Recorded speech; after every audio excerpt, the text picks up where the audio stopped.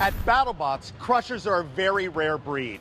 But this season, Quantum has brought the most powerful crusher in BattleBots history with 35,000 pounds of crushing force, showing that this design is more than just viable. Gentlemen, you've been away for 3 years. You've come back into this. I'm sure you've seen some bots that have evolved over that 3 years that have really sort of changed your opinion of what you feel you need to do. How do you guys feel about being here? It's incredible to be back. We've been away, it seems like 5 minutes in one space, but it seems like a lifetime when you come back and you look at how far the competitors have gone. You think, right, I'm ready for this. Then you turn up and go, oh maybe we're not. Quantum with a nice hold, who sinks that too deep into Grubbs. We were having a conversation earlier about sort of predicted models and driving styles. Yes. And the fact that you were talking about you're really paying attention to the other robot and not always seeing your robot in the frame of your field of vision, but knowing where it should be. Absolutely, it's like a racing driver. They're not looking at what's right directly in front of them. They're looking at what's around the corner, and it just happens. It just naturally works, and it's the same for us. Half the time I don't even know what direction Quantum's facing, but it's like an extension of your body. You get comfortable with it and you get used to it, and you're watching that other machine and you're making corrections to suit, and you hope that the robot's following what you're telling it to do. But yeah, it's one of those things, the more you practice the better you get with it. But if you're watching your own machine and not the other, you don't know what's happening there. You need to train yourself to look at the other machine and make your robot go. It looks like a really organic way of driving as well, because it's the same with the heads. Obviously you trigger the hydraulics and there's a delay, there's a thing that happens before the head starts moving.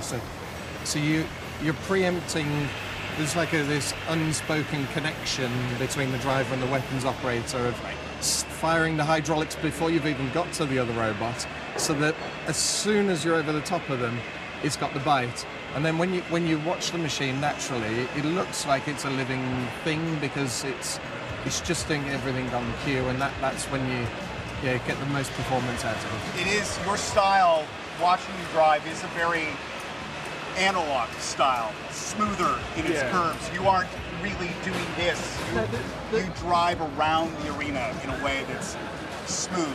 Yeah, well, I've been a professional 3D helicopter stunt pilot for remote control helicopters, and that's absolutely critical to be really smooth with your throttle and your pitch and everything, and that converts really well to robots. As soon as you start jamming the throttle and the steering, you start losing traction. It's like in a race car, you just slam the throttle, you lose it and you crash. Right. So yeah, being smooth is key, but being quick and on the ball is just as important. You guys are definitely one of the more technically advanced bots here, not just with sort of the choice of hydraulics and what you've done, but also within the process of making this bot. I mean, you've chosen generative design to do all the structural engineering and FEA to get this robot to be the most efficient it can be with its shapes, that also give you the most beautiful bot here. So thank you. Thank you. So yeah, everything we do, we try and do the absolute best we can do. It's James and myself and a little bit of our father Nick that helps build some of this. And we're nothing special. We don't have tools that everybody else here doesn't have access to. Every piece on this machine you can machine on one of those Tormacs. And so it's really important for us to just push the boundaries of what can be done. So we use Fusion 360 to use the generative design section of that to help us model all of this up, and James does the vast majority of that. Yeah, so the machine looks like it's like, you don't want people to think of it as a pretty robot, because as you said, it's pretty because every curve on here it has a function. Form-following function, obviously. Yeah. So what the way that we do it, obviously you've got the head that pivots here, you've got this ginormous cylinder pushing with 22 tons of force on the back, and you've got the teeth here. So there's huge loads on this, and we're able to add those into the software, give it a weight that it needs to come out to, and it'll sort of melt a block down to come to this perfect, beautiful shape. And the best way of describing it is, if you look in your arms, there's no I-beams in there, and that's because I-beams and squares and triangles are not actually the strongest shapes. You look at your bones in your body and you go, actually, that's the most efficient way to get strength and weight.